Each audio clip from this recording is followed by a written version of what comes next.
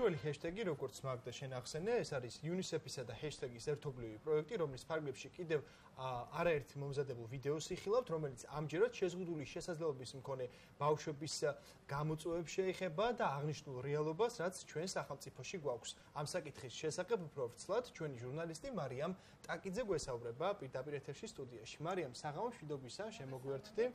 მარიამ, საინტერესოა ვინ არიან დღევანდელი სიუჟეტების გმირები და ზოგადად რატომ არის მნიშვნელოვანი ამ თემის შესახებ საუბარი? მოგესალმებით კიდევ ერთხელ ვაგრძელებთ საუბარს იმის შესახებ თუ რა რეალობაა შეზღუდული შესაძლებლობის მქონე პირებისთვის. დღეს კონკრეტულად ვისაუბრებთ იმის შესახებ თუ როგორია ბავშვების მდგომარეობა. და ამ თემაზე საუბრის დროს მნიშვნელოვანია სწორედ ეს ბავშვების მშობლებს რა გამოცდილება აქვთ და როგორ ცხოვრობენ აი ამის ჩვენება. სწორედ გამომდინარე აქედან ჩვენ სულ 4 ვიდეოს ვნახავთ, 4 რესპონდენტის ვიდეოს, აქედან 2 სწორედ არის მშობელი, რომლებიც საუბრობენ როგორც ქვეყანაში არსებული ზოგადი გამოწვევების შესახებ, ასევე მათი პირადი გამოცდილების შესახებ. მარიამ, რამდენად მსგავსია ეს გამოცდილებები, როგორ ფიქრობ, რამდენად საერთოა ის პრობლემები და ის დაბრკოლებები შეიძლება ითქვას, რაც შეზღუდული შესაძლებლობის მქონე მშობლებს აქვთ არა მარტო თბილისში, არამედ სხვა რეგიონებშიც. ძირითადად ასე ვთქვათ, რეალობა მსგავსია, შეიძლება გეოგრაფიულად თუ გავყვებით, რესურსებზე წვდომა იყოს განსხვავებული კონკრეტულ ადგილებში, ვთქვათ, სოფლად მცხოვრები მშობლებისთვის უფრო მეტად გართულებული ან პატარა ქალაქებში მცხოვრები მშობლებისთვის, თუმცა გამოწვევები შეიძლება ითქვას, ანუ ბავშვის დაბადებიდან, ასე ვთქვათ, მოზრდილობამდე ძირითადად მსგავსია, რადგანაც ასე ვთქვათ, ჯანდაცვის სისტემა ერთია, განათლების სისტემა ერთია და როგორ ახერხებენ ეს ბავშვები, ასე ვთქვათ, ამ სისტემაში ადაპტირებას, რამდენად არის სისტემა ღია და ხელმისაწვდომი ამ ბავშვებისთვის, ასე ვთქვათ, რეალობა მსგავსია. დიახ, მარიამ, როგორც ვიცით, შენ არაერთი ვიდეო გაქვს მომზადებული, სადაც როგორც სახელმწიფო უწყების წარმომადგენლები, ასევე სხვადასხვა მიმართულებით აღნიშნული საკითხის მიმართ კომპეტენციის მქონე პირები საუბრობენ. მოდი დავიწყოთ პირველ ვიდეოში, რას ვიხილავთ და რა საკითხებზე იქნება აქცენტი გაკეთებული. პირველი ვიდეო არის სწორედ პირველ ვიდეოში ვიხილავთ სწორედ მშობლის პოზიციას. ეს არის მარი კორკოტაძე, ორგანიზაცია ოჯახები დისკრიმინაციის წინააღმდეგ და მარი იწყებს სწორედ საუბარს იმ რეალობის და მდგომარეობის შესახებ, რა რეალობაშიც უწევთ შეზღუდული შესაძლებლობის მქონე ბავშვებსა და მშობლებს ჩვენს ქვეყანაში ცხოვრება. მოდით ნახოთ ეს რეალობა და უკვე შემდეგ ვიდეოზე გავაგზავნებთ საუბარს. რეალობა არის ის, რომ დავიწყებ სულ თავიდან დიაგნოზის შეტყობინების მომენტი. ეს არის პირველი ყველაზე რთული მომენტი, როდესაც მშობელი იგებს შვილის დიაგნოზის შესახებ. და სწორედ ამ დროს არის ძალიან მნიშვნელოვანი ექიმი როგორ მეტყვის ამ დიაგნოზს მას. მანამდე მშობელი არის დიდ გაურკვევლობაში, არ იცის როგორ მიუდგეს და სწორად როგორ წარმართოს მასთან ურთიერთობა თუნდაც როგორ ამეცადინოს სწორად და ასე შემდეგ. ძალიან მწირია სახელმწიფო პროგრამები, რომელშიც შეიძლება ბავშვი ჩართო, ამიტომ ოჯახს თვითონ უწევს იმ თერაპიების თანხის გადახდა, რაც მის შვილს სჭირდება. სახლის კარს რო გააღებ და გამოხვალ, ბარიერები საბავშვო ბაღში, ბარიერები სკოლაში, ბარიერები საზოგადოებრივ ტრანსპორტში. დღესაც კი გაგიკვირდებათ და საზოგადოებრივ ტრანსპორტიდან აიძულებენ აუტიზმის მქონე ბავშვების მშობლებს, რომ ჩაიყვანონ ბავშვები ავტობუსიდან ან სამარშრუტო ტაქსიდან. ვისაც ქცევის პრობლემა აქვს, ამ ბავშვებს ხშირად ჭირდებათ ხოლმე, ესე ვთქვათ, ინდივიდუალური ასისტენტი. ურჩევნია ბაღს ეს პრობლემა არ გაითავისოს და დახუჭოს თვალე ამ ყველაფერზე და მშობელს უთხრას, რომ ეს არის შენი პრობლემა და შენ მოაგვარე, ვიდრე დაჯდეს, იფიქროს, მიუხედავად იმისა, რომ მას კანონით ევალება ამ ყველაფრის მოგვარება და გადაჭრას ეს პრობლემა და ყველანაირი დისკრიმინაციის გარეშე ბავშვს მიაწოდოს შესაბამისი მომსახურება. სახელმწიფო გვეუბნება, რომ თუ თქვენ გჭირდებათ ინდივიდუალური ასისტენტი, კი, დაგნიშნავთ, არ არის პრობლემა. მაგრამ არის ბარიერი, ესე ირიბად ჩადებული ამ კანონში, ინდივიდუალური ასისტენტის ანაზღაურება იმდენად დაბალია, თვეში 100 ლარი გამოდის და ფაქტიურად ვაკანსიას გამოაცხადებ მაგრამ კადრი მაინც არ მოდის და ბავშვი რჩება ამ მომსახურების გარეშე. სახელმწიფოს კანონით ევალება, რომ იზრუნოს საზოგადოების ცნობიერების ამაღლებაზე. აი, როდესაც ვახსენე, რომ დღესაც სატრანსპორტო საშუალებებიდან აგდებენ აუტიზმის მქონე ბავშვებს, ეს პირდაპირ კავშირშია სახელმწიფოსთან, იმიტომ რომ სახელმწიფოს არც კი უფიქრია, რომ ტრენინგები ჩაუტაროს საზოგადოებრივი ტრანსპორტის მძღოლებს. ვერავის ვერ აიძულებ, რომ ჩემი შვილი გიყვარდეს. მე ვაიძულებ საზოგადოებას, რომ პატივისცენ ჩემი შვილის უფლებებს. მე ვფიქრობ, რომ ერთ-ერთი უმნიშვნელოვანესი პრობლემა, რომელიც სახელმწიფომ ძალიან დიდი ყურადღებით უნდა მოაგვაროს, ეს არის ბავშვთა ადრეული იდენტიფიცირება.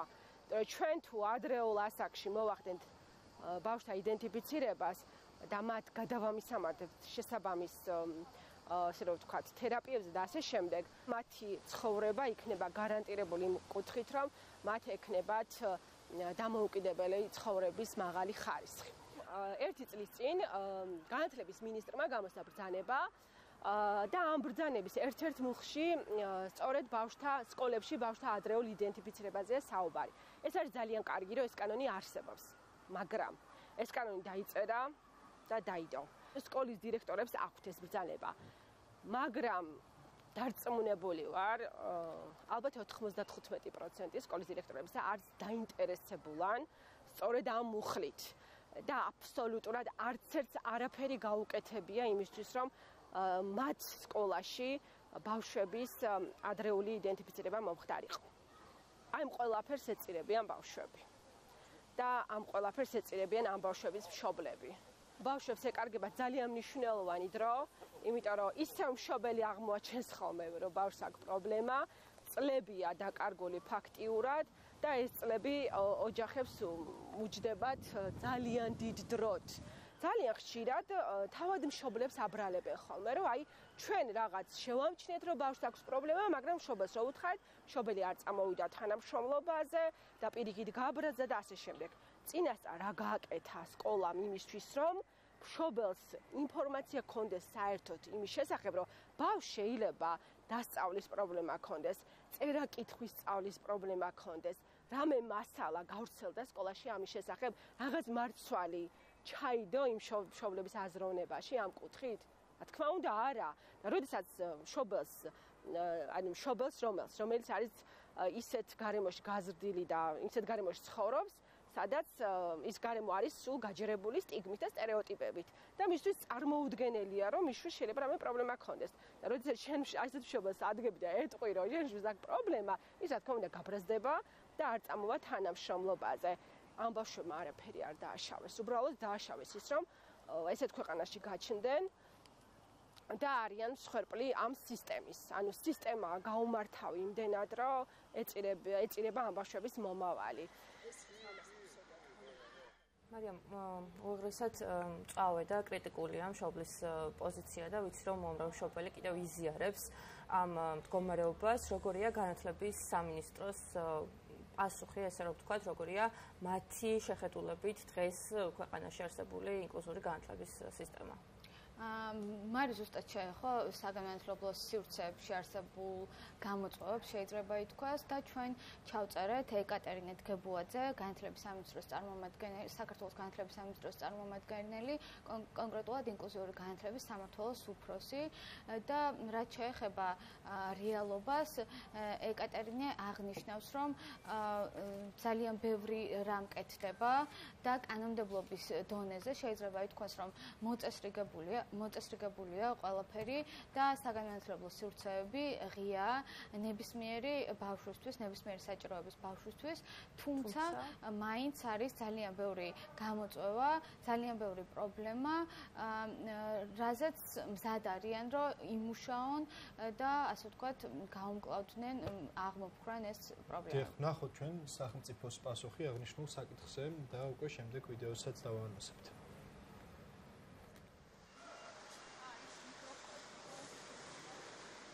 მრავალფეროვანია მოსწავლეების საჭიროება, მათ ჭირდებათ განსხვავებული მხარდაჭერა, შესაძლებელია მოსწავლეს ჭირდებოდეს მხოლოდ მასწავლებლის მხარდაჭერა ან სპეციალური მასწავლებლის მხარდაჭერა, არის შემთხვევები, რომელსაც ჭირდება ინდივიდუალური ასისტენტი, ფსიქოლოგი, ოკუპაციური თერაპევტი, სხვადასხვა სერვისებში ჩართვა. ამიტომ დავიწყეთ ფიქრი იმაზე, როგორ შეიძლებოდა მომხდარი იყო თითოეული მოსწავლის მხარდაჭერა. დღეს საკანონმდებლო ბაზა და სისტემა და დაფინანსება პასუხობს იმას, რომ თუ მოსწავლეს ჭირდება ნებისმიერი სპეციალისტის, დამატებითი სპეციალისტის მხარდაჭერა, ის მოსწავლე სკოლაში იქნება უზრუნველყოფილი. ამას ჭირდება გარკვეული პროცედურები, ის რომ სკოლამ მომართოს განათლების სამინისტროს, მოითხოვოს შესაბამისი სპეციალისტის შტატის დამატება და სამინისტრო თავისი დაფინანსებით უზრუნველყოფს მსგავსი ტიპის სერვისის უზრუნველყოფას. ჩავატარეთ მონიტორინგი იმ სკოლებში, ეხლა როდესაც სასწავლო წელი დამთავრდა, თვითონ სკოლებს შევაფასებინეთ თვით შეფასების კითხვარით, სად არის ინკლუზიური განათლების მიმართულებით, რა ღონისძიებები გატარდა, რა ღონისძიებები არის დაგეგმილი. როდესაც აი ამ შეფასებებს კითხულობდით და ანალიზს ვაკეთებდით, სწორედ აქაც იგრძნობოდა ის, რომ ცნობიერების კუთხით კიდევ უფრო მეტი გამოწვევა რეგიონებში ვიდრე დედაქალაქში, რა თქმა უნდა, გადამზადების კუთხითაც უფრო მეტი მასწავლებელი არის მომზადებული. ამ შემთხვევაში შემიძლია ვთქვა სპეციალური მასწავლებლები ვიდრე რეგიონში, თუმცა არსებობს რეგიონისთვის ესეთი პროგრამა გვაქვს, რეგიონალური ტური სპეციალური მასწავლებლების, რომელიც ძალიან პოპულარულია და ძალიან კარგად მუშაობს და უშუალოდ ორიენტირებულია რეგიონში არსებული სპეციალისტების განვითარებაზე, მაგრამ მაინც არსებობს გარკვეული განსხვავებები, ის რომ ზაობა, ცნობიერება, სკოლის ადმინისტრაციის ღიაობა, სკოლის კულტურა, რა ძალიან მნიშვნელოვანია, როდესაც ბავშვი მოდის სკოლაში, როგორ ხვდება, როგორ იღებს არა მარტო ადმინისტრაცია, არამედ სკოლა. ამისთვის რამდენად განაწყობს სკოლის ადმინისტრაცია, რამდენად სწორედ მიაწოდებს ინფორმაციას მშობელს, რამდენად სწორედ დაგეგმავს სასწავლო პროცესებს თავის მასწავლებლებთან ერთად. ეს არის ძალიან მნიშვნელოვანი კომპონენტი, რომელიც თუნდაც ის მონიტორინგი, რაც ვახსენე, აი ეს აკლია დღეს იმ სკოლებს, ის მზაობა, ის სურვილი, რომ ეს ბავშვები, ამ ბავშვებისთვის ეს სკოლები არის გახსნილი, ღია და მზად არიან იმისთვის, რომ ითანამშრომლოთ როგორც მშობლებთან, ასევე ხარი დაუჭირონ სრულყოფილად ამ ბავშვების სასწავლო პროცესში ჩართულობას.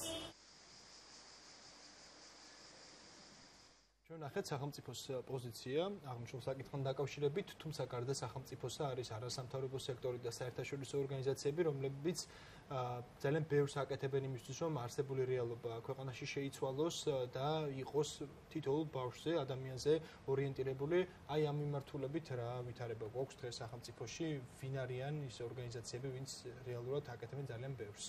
ჩვენი შემდეგი რესპონდენტი სწორედ არის ქეთი მელიქიძე, UNICEF-ის ორგანიზაცია, UNICEF-ის საერთაშორისო ორგანიზაცია UNICEF-ის წარმომადგენელი და აი ვიდეოშიც ვნახავთ, რომ გამოყოფს რამდენიმე ძირითად პრობლემას.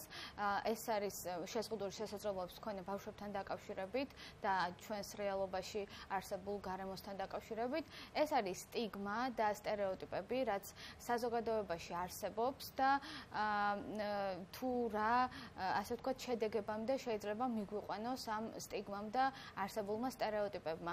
ასევე საუბრობს სტატისტიკის შესახებ, რომ არ არის, ასე ვთქვათ, ჩვენს ქვეყანაში სრულად გამოკვლეული და აღწერილი ყველა ის ბავშვი, ყველა ის პირი, ვინც არის შეზღუდული შესაძლებლობის მქონე და სწორედ ამ თემების, ასევე ქეთი საუბრობს სოციალური და სამედიცინო მოდელის და მიდგომის შესახებ, რაც რის შესახებაც ჩვენ არაერთი გადაცემის ფარგლებში გვისაუბრია და საინტერესოა, რომ ვნახოთ ეს ვიდეო და უფრო ვრცლად მოვისმინოთ ამ მიმართულებების და გამოწვევების შესახებ. მე მაინც დავიწყებდი იქიდან, რომ პირველ რიგში მნიშვნელოვანია, რომ დღემდე არის უარყოფითი განწყობა და სტიგმა შეზღუდული შესაძლებლობის მქონე ბავშვების და პირების მიმართ. ჩვენ ვადევნებთ თვალყურს და ვზომავთ სტიგმას და ეს მცირდება, თუ ადრე რამდენიმე წლის წინ მოსახლეობის 53% აღიარებდა თავის უარყოფით დამოკიდებულებას, ეხლა 13%-ით შემცირებულია. ძალიან მნიშვნელოვანია, მაგრამ მაინც ყოველ მესამე ადამიანს უარყოფითი განწყობა აქვს და ჩვენ არ გვინდა ამ გარემოში ვზარდოთ ჩვენი ბავშვები, მე მგონი. ამდენად ეს სტიგმა ბევრ რამეზე მოქმედებს მთელ ოჯახზე, მოქმედებს კონკრეტულ იმ ბავშვზე, მოქმედებს სანათესაოზე, მთელ გარემოზე. ამდენად მნიშვნელოვანია, რომ მოსახლეობის განწყობა შეიცვალოს. ერთი პრობლემა, რომელიც მინდა ავახსენოთ, ჩვენ მოკლედ მას უწოდეთ უხილავი ბავშვები, ანუ საქართველოში რეგისტრირებული არის 10,000-მდე ბავშვის შეზღუდული შესაძლებლობის, რომელიც სხვადასხვა პროგრამაშია ჩართული, ან იღებს ფინანსურ დახმარებას სტატუსის გამო. ეს მოსახლეობის ბავშვთა პოპულაციის სადღაც 1%-ია, ცოტა მეტი. თუმცა მსოფლიო სტატისტიკა ყველაზე ესეთი კონსერვატიული მონაცემით ამბობს, რომ 2.5% მაინც უნდა იყოს მოსახლეობის, ბავშვთა მოსახლეობის შეზღუდული შესაძლებლობით, ან 5 და 10-საც კი ამბობენ.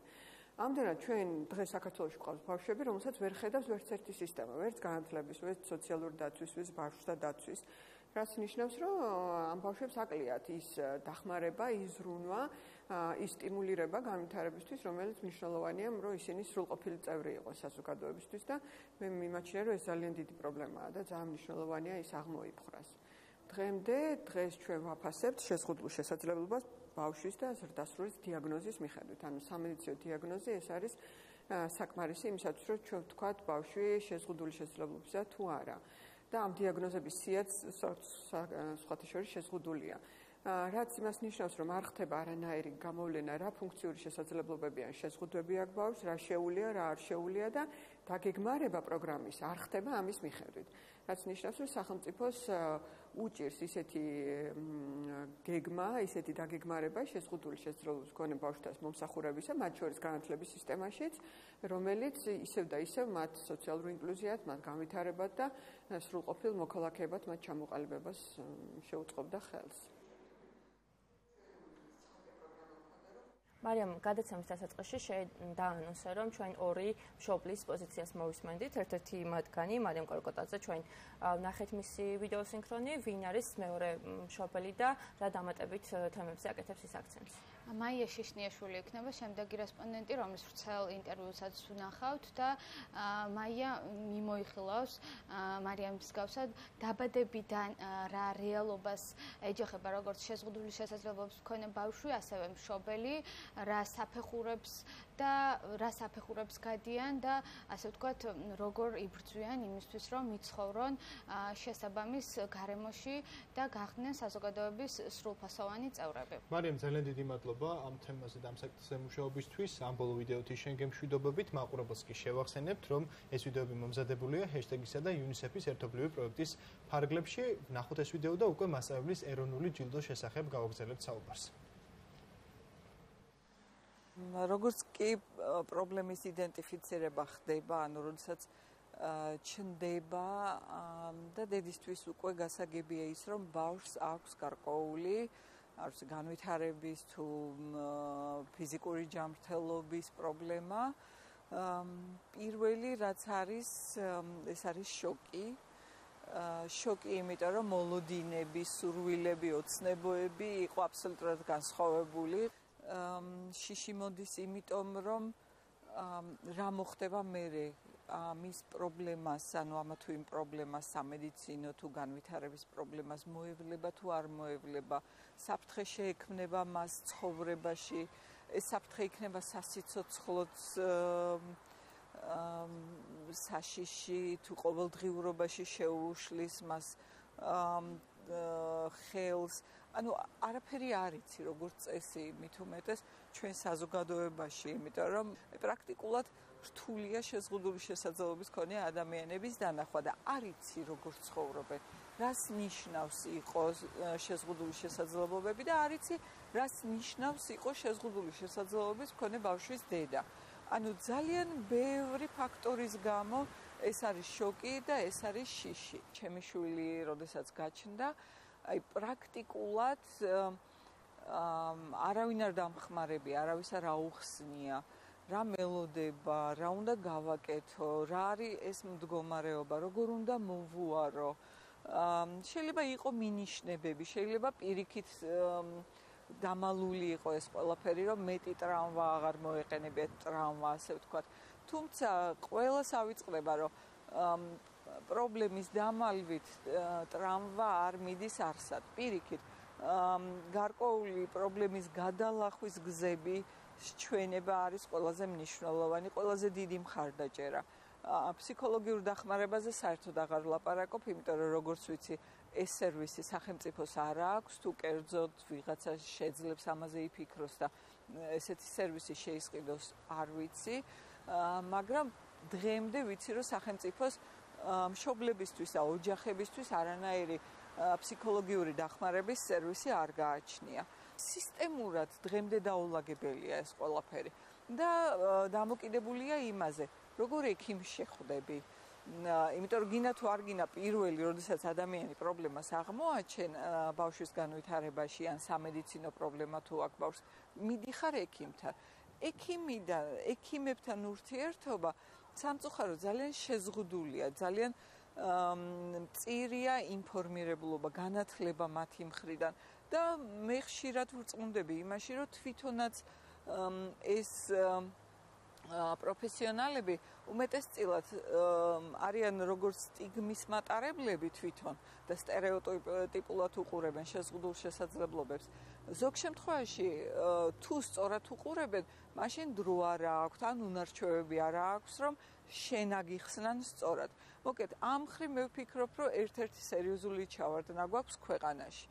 ჯერ კიდევ მხდება ისეთი შემთხვევები, როდესაც სხვა დედა მეუბნება, რომ აი ეხლა ხანს სულ რამოდენიმე თვის წინ ექიმმა ურჩია, რომ შვილი დაეტოვებია ბავშვთა სახლში, იმიტომ რომ მისგან არაფერი არ გამოვიდოდა.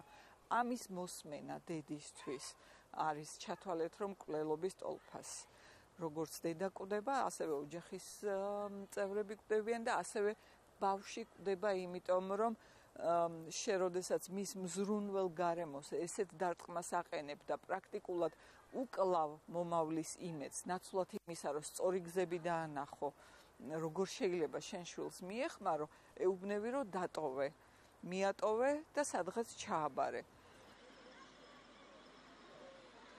ყოველდღიური ცხოვრება ვიტყვი, რომ ძალიან რთულია და ამაზე ძალიან ხშირად არც ვლაპარაკობთ ხოლმე. ხშირად გვაქვს პრობლემები, მაგალითად სკოლასთან მიმართებაში, ბაღთან მიმართებაში და ამაზე ვიწყებთ მშობლების საუბარს, როდესაც უკვე ეს პრობლემები ისეთ ზღვარს ცილდება, როდესაც ჩვენ აღარ შეგვიძლია მართვა და უბრალოდ გამწარებულები ვიწყებთ ხმის ამოღებას.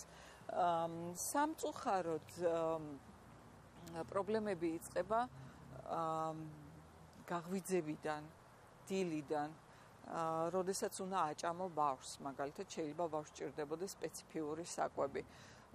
იწყება გარეთ გასვლიდან, როდესაც ბავშვს ჭირდება ადაპტირებული ტრანსპორტი, ადაპტირებული გარემო. იწყება სკოლაში შესვლიდან, ბაღში შესვლიდან.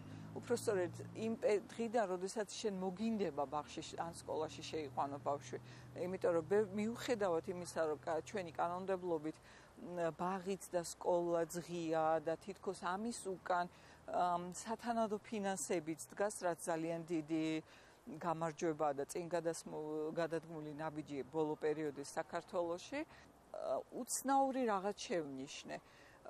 უმოქმედობით ხდება უკვე აი ამ სისტემაში შენი შვილის იმ გარემოში ინკლუზიის ხელშეწყობა.